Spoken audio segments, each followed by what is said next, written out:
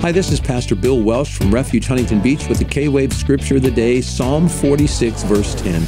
Be still and know that I am God. I will be honored by every nation. I will be honored throughout the world. Sometimes you just gotta slow down, take a breath, or take a knee and just be still because He is God.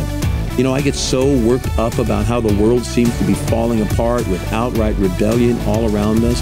But God says, hey, Bill, it's not over yet. I will be honored throughout the whole world. He says, remember me, I am God. So in the midst of global crisis and fallen culture, let's train our hearts to just be still. He's got this. He is God. So shalom, shalom to you. Perfect peace.